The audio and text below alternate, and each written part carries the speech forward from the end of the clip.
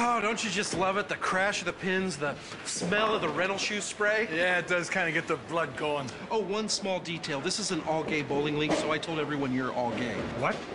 You have to be gay to play. Let's go meet the guys. Forget it. Not doing it. Jay, we need you. No one's gonna believe I'm gay.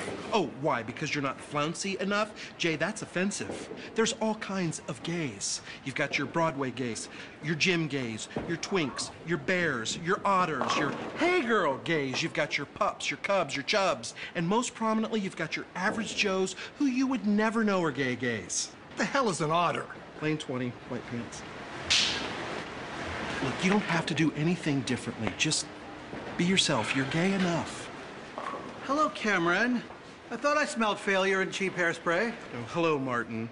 You're looking unwell. Could you do that thing you did last year where you lose and then you try and throw a chair but not realize it's bolted down and wrench your back and then curse at me while I wave a trophy in your big red face, could you? Oh, boy, look at you. You're all worked up. It must have been a tough day assistant managing that Joanne Fabrics. It's a Michaels and you know it, you son of a bitch.